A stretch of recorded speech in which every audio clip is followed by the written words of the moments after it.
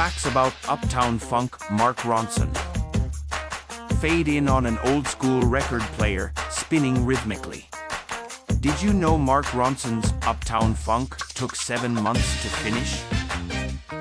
Cut to dance clips, it became a global sensation, topping charts in 19 countries.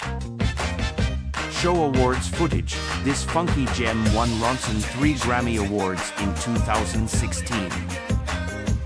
Clips of musicians, and it's not just Ronson's magic, but Bruno Mars and his band, the Hooligans, added their electrifying spark too. End with the iconic music video. Next time you move to Uptown Funk, remember, it's more than just a song. It's a masterpiece.